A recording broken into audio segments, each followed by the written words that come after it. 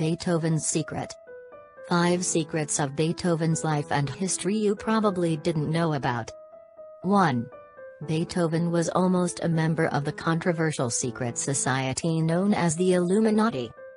Beethoven's first serious mentor and teacher was Christian Neff. A composer, writer, teacher, and dreamer. Was a member of the Freemasons and later the Illuminati. As an Illuminatus, an important part of Christian Neff's duty was to covertly inculcate promising young people in the ideals of the order, then to recruit them when they came of age. Beethoven was as promising as young people get. So did Neff inculcate this student? Surely he did. Was Beethoven recruited to the order? No. The Illuminati dissolved in 1785, when he was 14. Not only Neff, but then and later most of Beethoven's other friends and mentors and patrons were ex-Illuminati or Freemasons. Did those influences have an impact on his life and art? Among many other things, certainly. By the time Beethoven left Bonn, he was already planning to set Schiller's Ode to Music, and he had a good idea what that poem was about, from its humanistic surface to its Masonic and Illuminati depths. By then Bonn had helped give him ideas and ideals about being a composer that no one ever had before. He wanted to be something more than an entertainer. He wanted to be part of history. 2. Beethoven wrote a secret suicide letter to his brothers, I shall meet thee bravely. Ludwig van Beethoven was a rebel, a romantic, a revolutionary who struggled all of his life against poverty, injustice and ill health to produce genius art. His greatest struggle, however, was physical. When Beethoven realized he was going deaf, he contemplated suicide. His deafness had started with severe tinnitus, a constant ringing in his ears, when he was only 26 years old. This was followed by gradual and then profound hearing loss by the time he turned 30. His deafness was an attack on his very being, his very existence, greatly impeding his ability to create. Unable to hear the notes he played, he would rest his head on the piano so he could feel their vibration.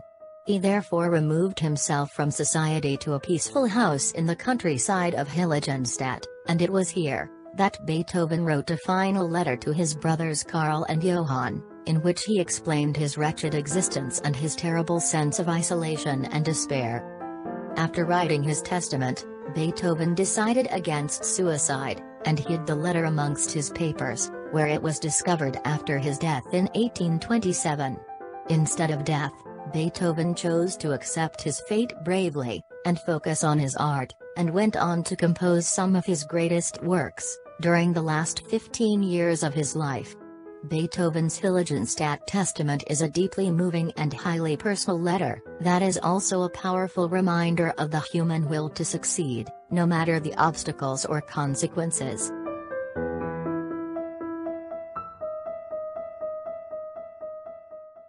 3.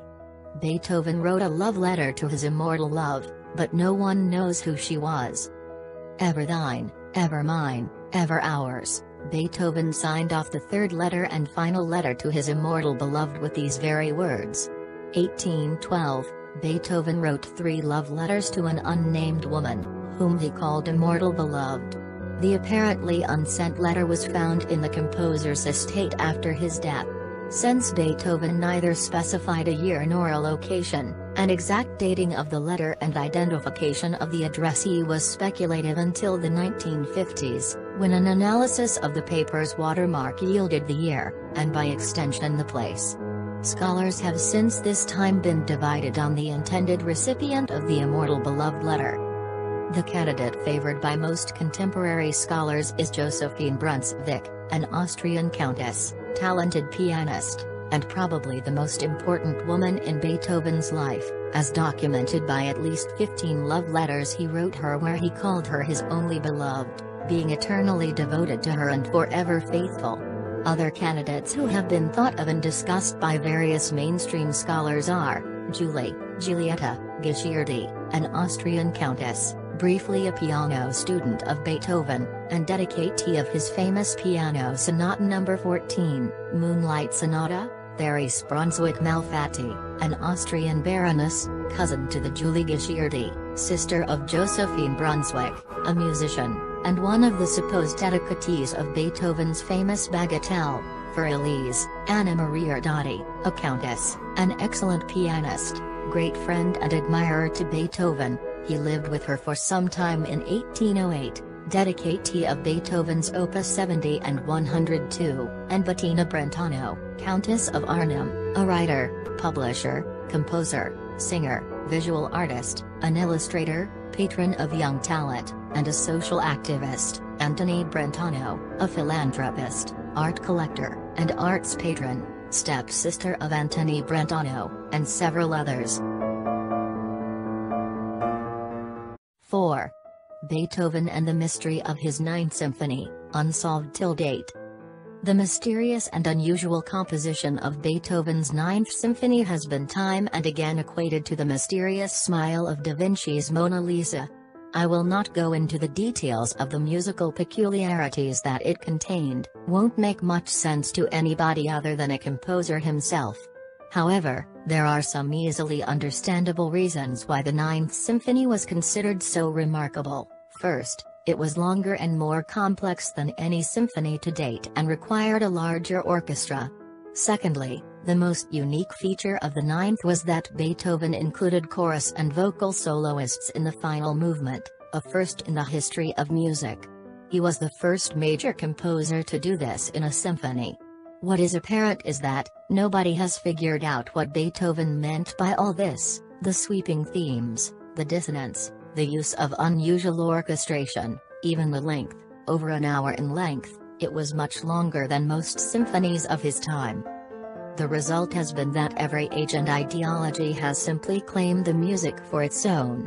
It's been attached to European disunity in the form of nationalism, it got sucked into the Nazi cult of blood and race, and finally it became, with the Joy theme's adoption as the anthem of the European Union, a symbol of togetherness. Others have seen the Ninth as a universal human anthem. Paint it any color you like, and it remains its exalted and inexplicable self. If you want universality in a work of art, here you are.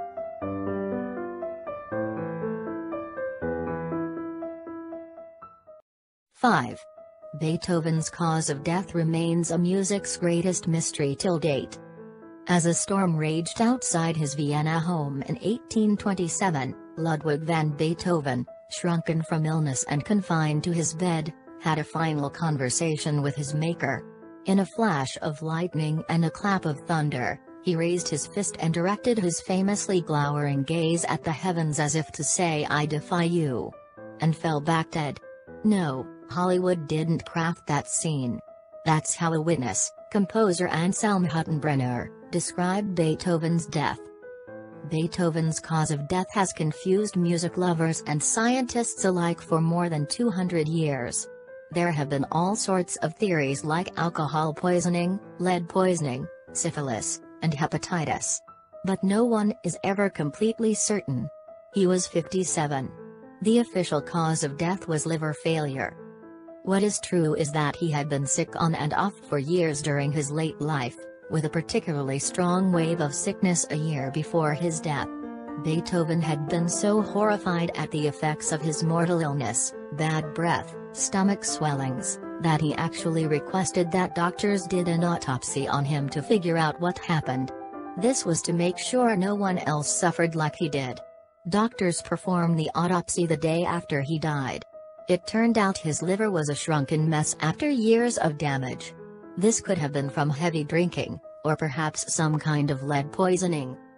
One of his friends, Johann Hummel, saved a lock of his hair, and when 200 years later the Energy Department's Argonne National Laboratory analyzed these hair samples and other remains of his body, they discovered extremely high lead levels, 60 times more than what the human body can tolerate, which of course suggests lead poisoning. This could explain Beethoven's constant nausea and headaches, and could have caused his death. Whether he drank from lead-lined cups, ate contaminated fish, or was given lead-based medical treatments we can but speculate.